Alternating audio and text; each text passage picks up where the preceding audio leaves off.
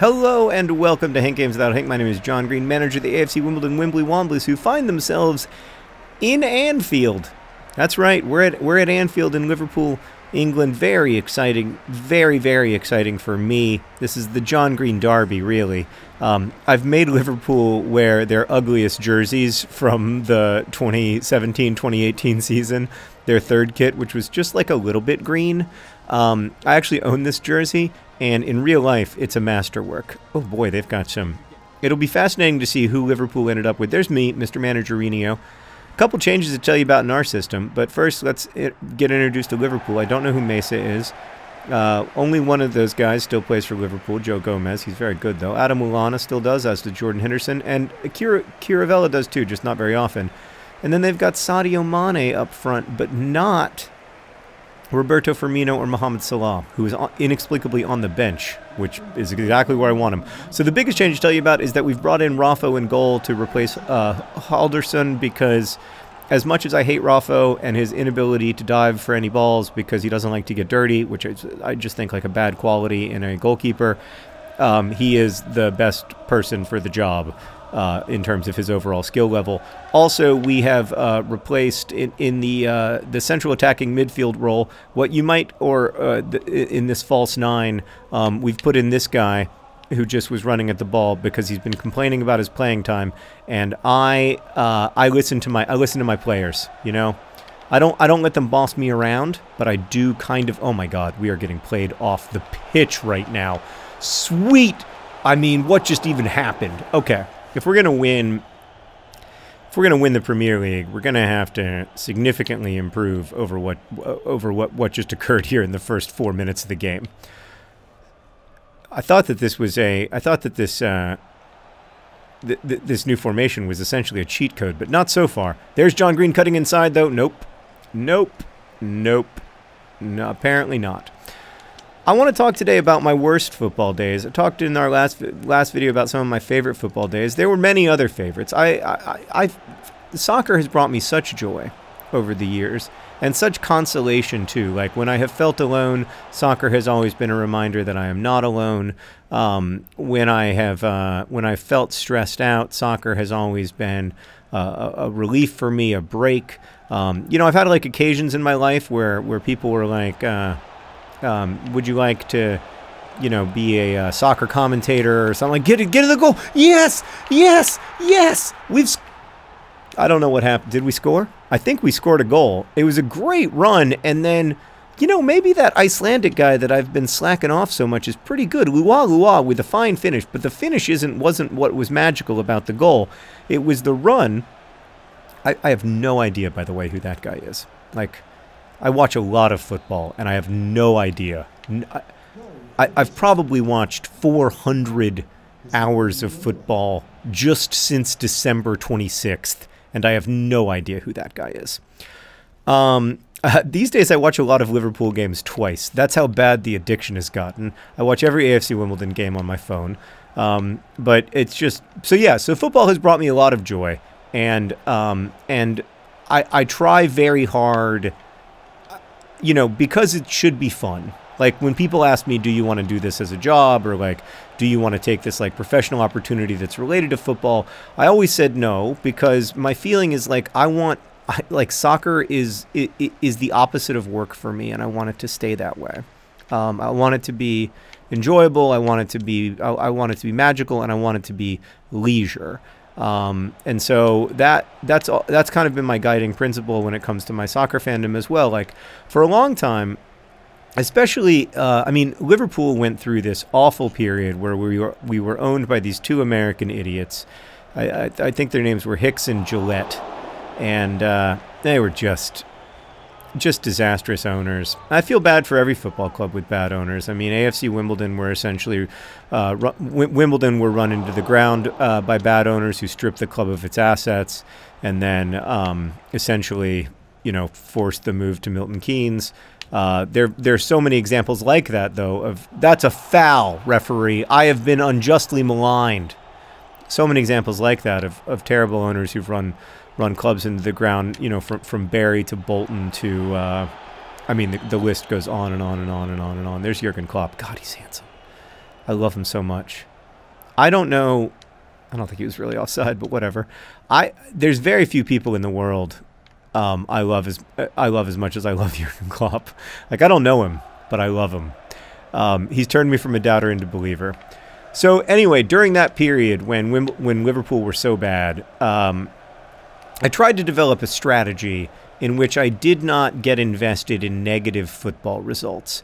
And I decided that, like, I was going to watch football and love football and let it bring me pleasure, but that, like, when Liverpool lost to Hull City, you know, and had 42% possession, I wasn't going to, like, let that ruin my weekend, because I couldn't let my well-being be like, the quality of my life be decided by, like, a group of 27-year-olds who lived 4,000 miles away from me, right? Like, that's irrational. Like, if you're, you know, being short with your children because of something that happened in Liverpool on Sunday afternoon that has nothing to do with, you know, oh God, it's beautiful. Oh no, everything but the finish. That was a magnificent, gorgeous everything. I loved that. I loved everything except for hitting the post. The rest of that was just phenomenal. We've been playing great. This new formation is a thrill. It's a little weak at the back. It's a little unstable at times, but geez Louise, is it fun. So far so good. And those, so my worst memories were not when we were at our worst, either Liverpool or AFC Wimbledon, or for that matter, you know, the other soccer stories. The worst moments for me were the moments when I felt like the community was fracturing. So, like, right at the end of the Hicks-Gillette era, it wasn't just that there was, like, a bad vibe among Liverpool fans. It was that, like, there was a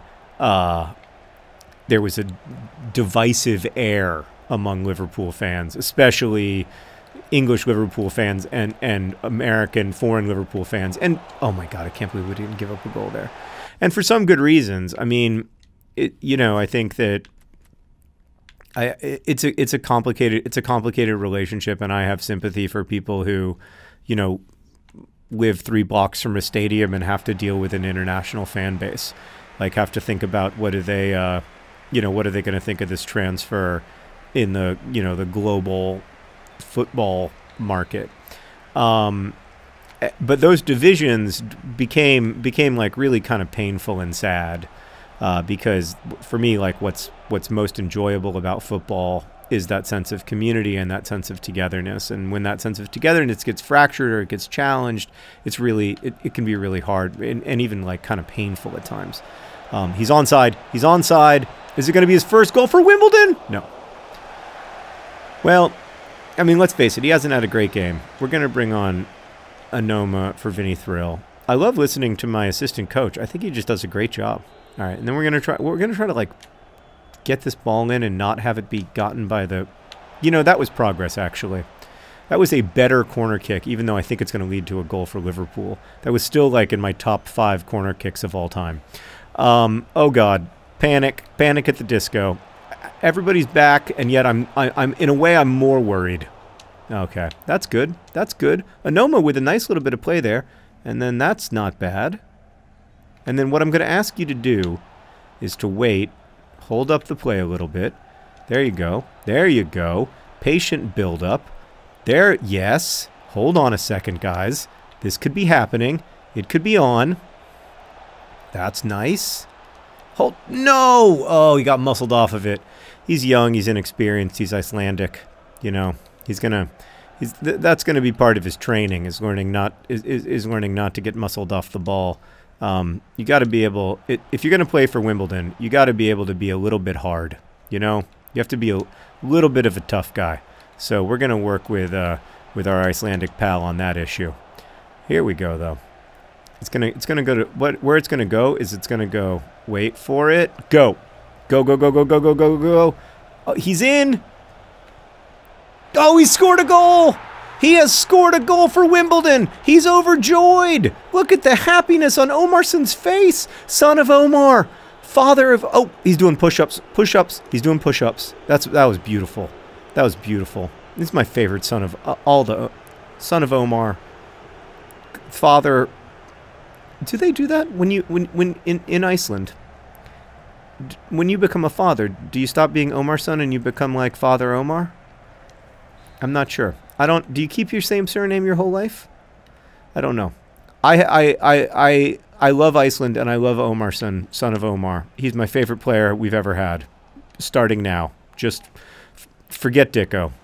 There's a new hero in town, and his name is Son of Omar, Omarson. Omarson, son of Omar. That's his name. Hold on, I'll get his name right. Oh, okay. We're playing great. We're going to win. We're beating Liverpool. We've won 2 straight games. There's magic in the air.